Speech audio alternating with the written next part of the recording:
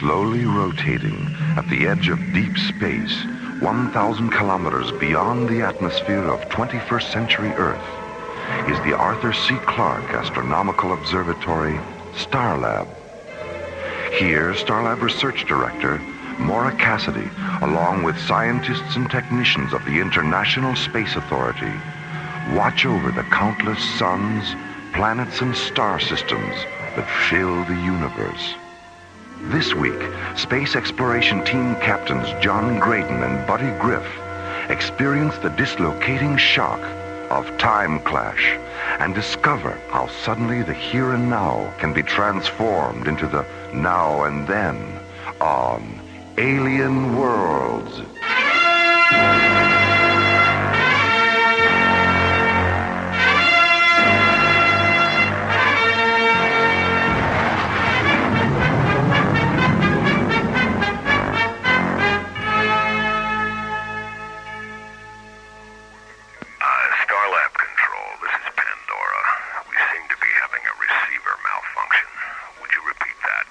Correct your approach vector, Captain. You're 19 degrees off course. All right. I'll see what I can do. Don't just see what you can do, Captain. Make a decision. You're running out of time. What's going on, Jerry? We've got a problem, Maura. If that petroleum tanker on screen 6 doesn't correct its approach vector, it won't clear the docking bay. How's that, Starlab? Any better? Pandora, you're still 14 degrees off course. Abort your approach. Return to your original position and stand by for new docking coordinates. Roger. Why are you guiding him in, Jerry? Is there something wrong with your navigational computer? It blew a decoder module 5 minutes into the approach.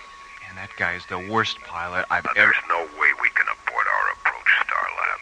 We've got a retro malfunction. Hit the collision alert, Maura.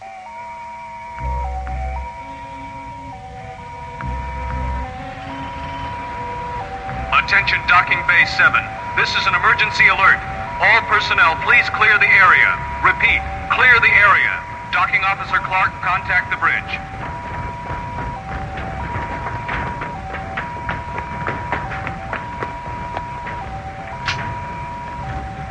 Jerry, it's Bill Clarke. Any chance you might make it? Not unless you believe in miracles. Okay, Bill, get out of there.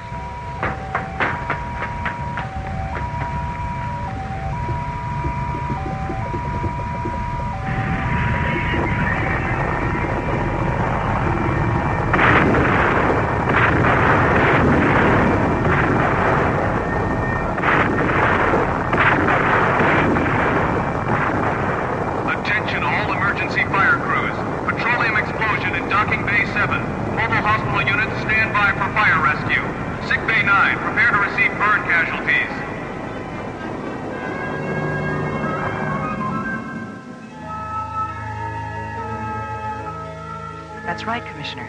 The Pandora's guidance computer and retro system hadn't been serviced in over 2 years. And the crew couldn't get out because the explosive bolts on the emergency hatch malfunctioned.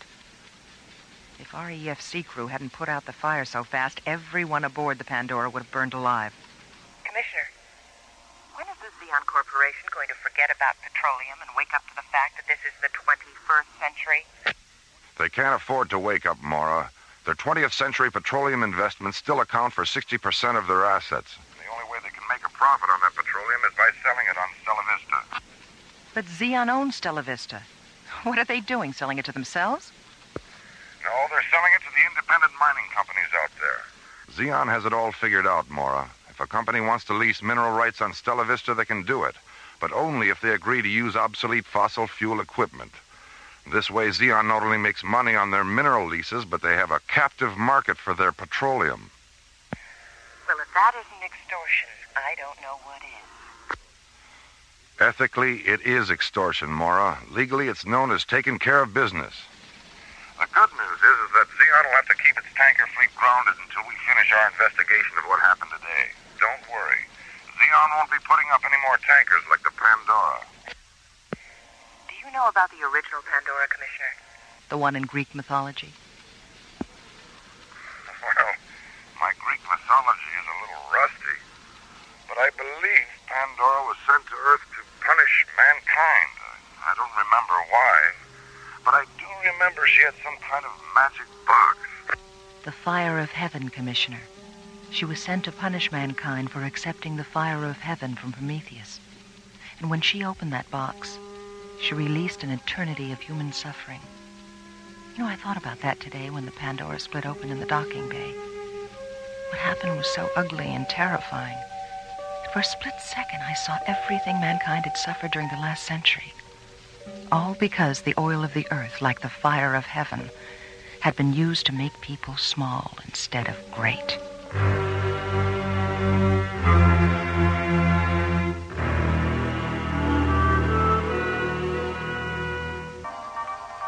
18 hours after the oil tanker Pandora has split open and exploded in Docking Bay 7, an ISA disaster investigation team and a Xeon Corporation space tug arrive at Starlab from Earth. 10 hours later, the crew of the Pandora is taken to the nearby Stargazer security station for interrogation. And as the Xeon Corporation tug prepares to tow the burned-out hull of the Pandora back to Earth, Starlab scientists, technicians, and space exploration team officers begin a new day.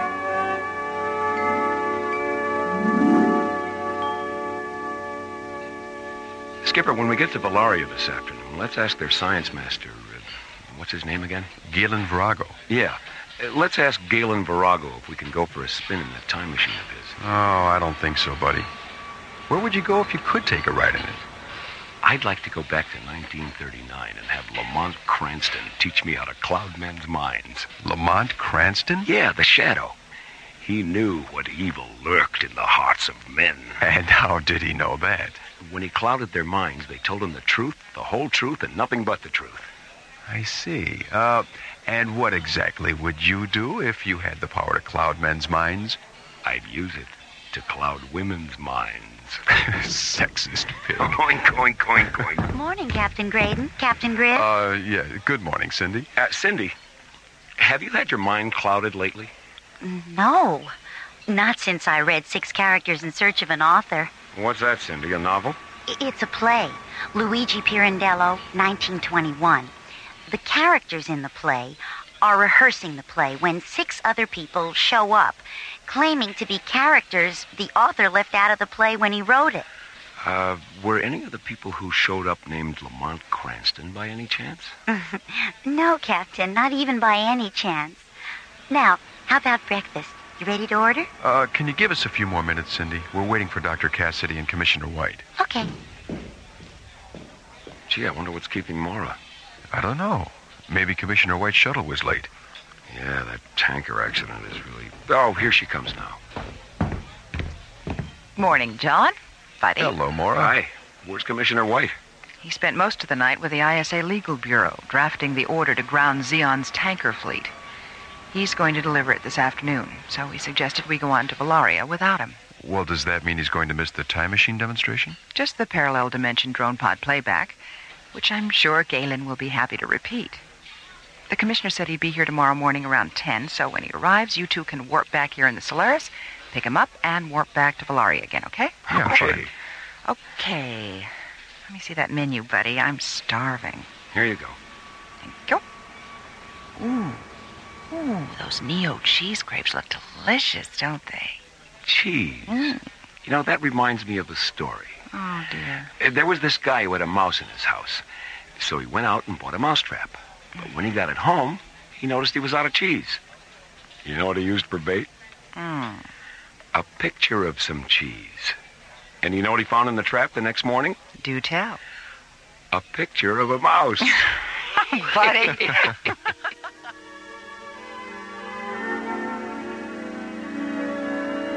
Meanwhile, on Valaria, Science Master Galen Virago and his apprentice Marika Zarnos enter the chronology pavilion of Valaria's Magnitude 5 research complex. Standing in the center of the pavilion, illuminated by the cool white light of 200 free-floating microlamps, is the experimental time machine. A large 20-sided chamber made of semi-opaque metal.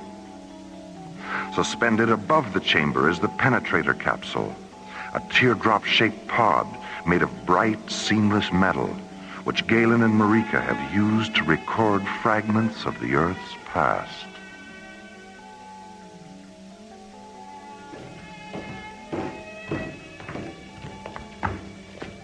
Marika, I want to conduct one last test before Dr. Cassidy arrives. Lower the pod into the chamber.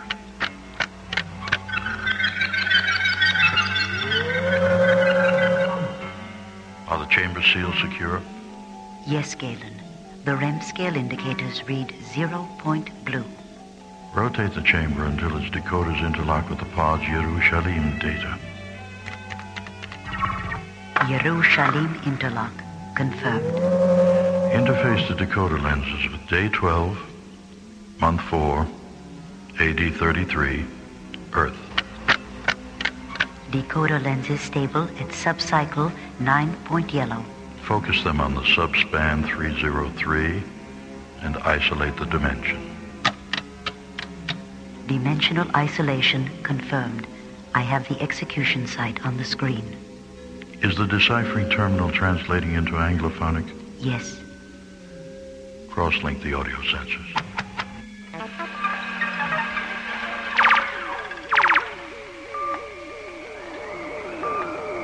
Father, forgive them, for they know not what they do.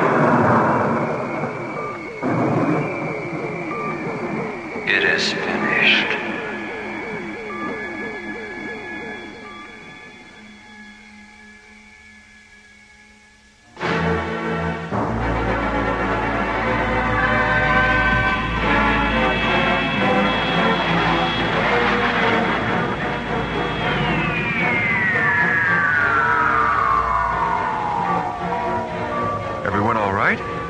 Yeah. How about you, Maura? Fine, buddy. Fine, buddy. Fine, John. Fine, John. What's the problem, Maura? I still have double vision from the warp-through. Oh, so do we, Maura.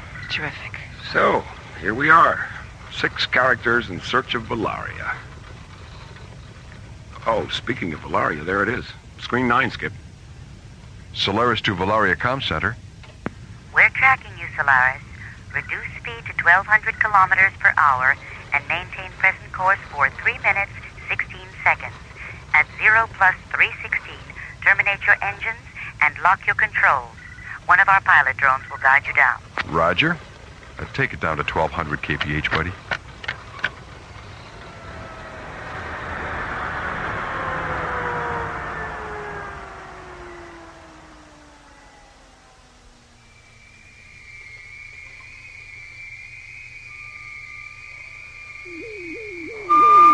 Father, forgive them, for they know not what they do. Turn it off, Marika, please.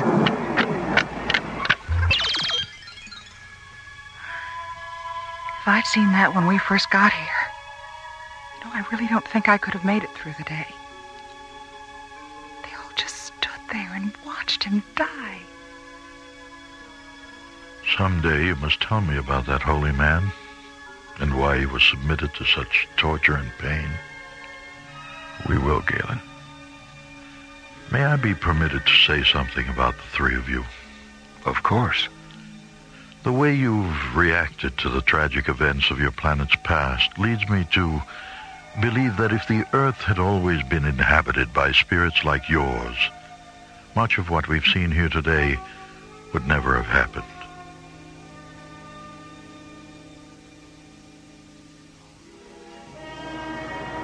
Hours later, as Valaria's twin suns tint the morning sky a pale, crystalline yellow, the Valarian Comm Center receives a transmission from Starlab.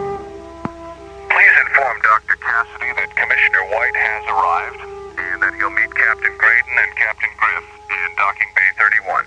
Half an hour later, Buddy and John board the Solaris, and as Maura and Galen watch from the Valeria Tracking Center, the sleek white SET interceptor blasts off for Starlab.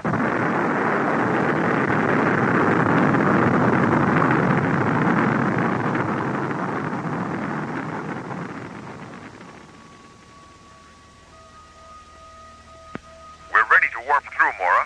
Can you still see us? Affirmative, John. The resolution on this screen is so good I can practically see into the cockpit. How many fingers am I holding up, Mora?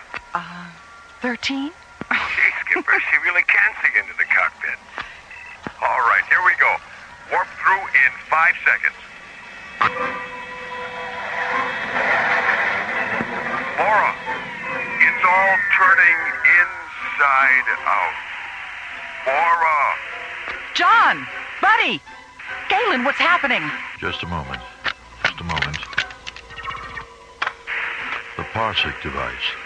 The Parsec device aboard the Solaris has experienced a primary decoder malfunction. The ship is passing through the time-space continuum in reverse. Galen, the ship's back on the screen. John, buddy, do you read me? Yes, Mara. I read you. John? Mara, help us. We've become children.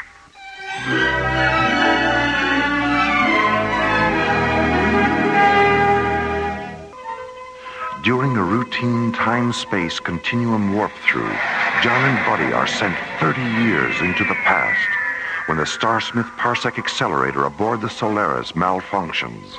Mora, it's all turning inside out.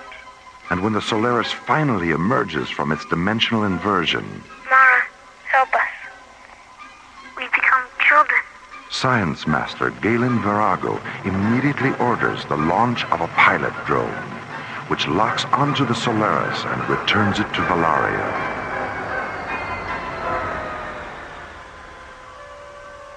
Two hours later, Buddy and John are once again standing before the Valarian time chamber.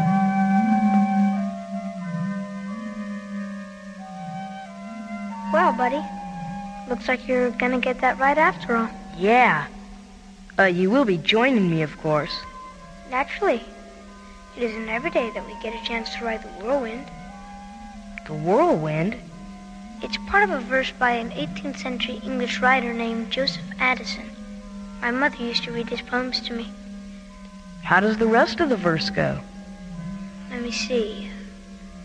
And please the Almighty's orders to perform.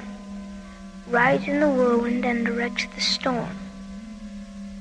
Kind of sums up our situation, doesn't it? It sure does. Galen, are you absolutely certain there's no danger? They won't be harmed, Mora. Marika has transported me into Valaria's past many times. You didn't indicate that in the communique you sent to Commissioner White. I didn't indicate it in the communiques I transmitted to the other planets either. Why not? Marika? This is our third machine, Mora, and during its construction, we decided that the secrets of time travel would be shared only with those who understand that all life is sacred and that all living things, no matter how small, have an infinity of their own that must be respected. Those who do not understand that are the ones who will use time travel to dangerously manipulate not only their own destinies, but the destinies of others. If, during yesterday's drone pod demonstration, you and Buddy and John had reacted indifferently to the tragic events of your planet's past, we would have sent you away this morning. And if, as you went away, this accident had transformed all three of you, we would have simply closed our eyes and put you out of our minds. Then you were testing us. Time is a fragile thing, Mora, and its control can be permitted to exist only where fragile things are loved. Well, Mara, it looks like we've passed the test of time after all. Do you both still feel the same? I mean, you're not frightened or anything like that. Nothing's changed, Mara. It's like Galen said earlier. The physical organism changes during time reversal, but consciousness doesn't. It feels good to be alive inside a child's body. We're not young, we're not old, and we're not afraid. The chamber is ready, Galen. I've interfaced their time, date, and place of birth information with the alternate reality decoders, and the dimensional inversion lenses are stable at subcycle 6 point violet. Buddy, John, Go into the chamber now.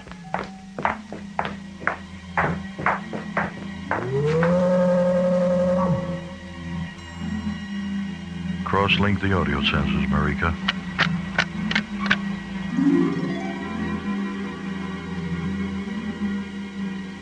John, buddy, can you hear me? Yes. Do you want us to lie down on these recliners, Marika? Yes. Now, close your eyes and relax. During the reversal, you will both be transported back to the separate moments of your birth, and then return to the here and now. You will be unconscious when you return, and you will have no memory of what happened to you aboard the Solaris. Okay, Galen. See you later, Mara.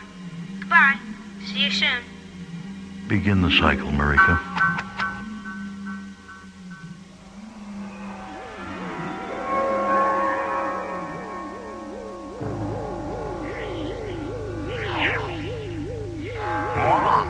It's all turning inside out. Mara, it's all turning inside out. Shapes. Forms. Shadow. Color. Don't be afraid. Don't be afraid. Don't be afraid. Time is a fragile thing. Its control can be permitted to exist only where fragile things are loved.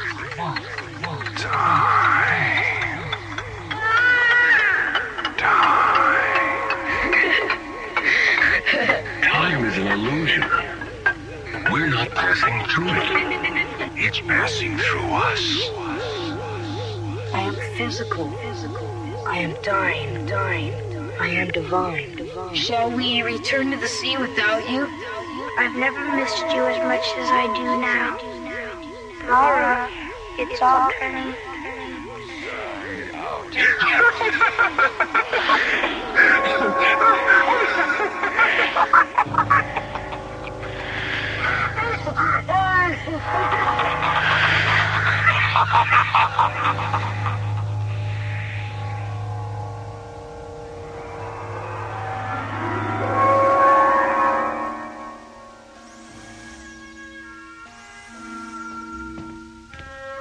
Hi, buddy.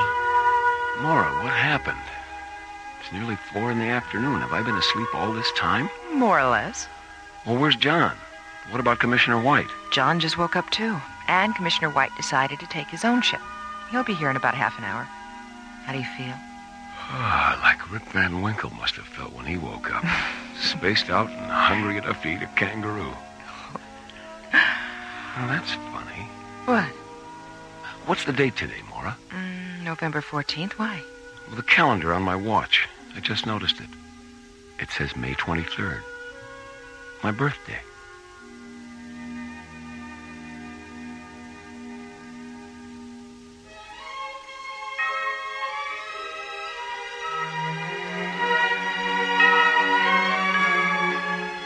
Timeclash was written by Ron Thompson and starred Linda Gary, Chuck Olson, Bruce Philip Miller, and Corey Burton, with special guest stars Mel Wells, Eric Taslitz, Susan Silo, and Eric Green.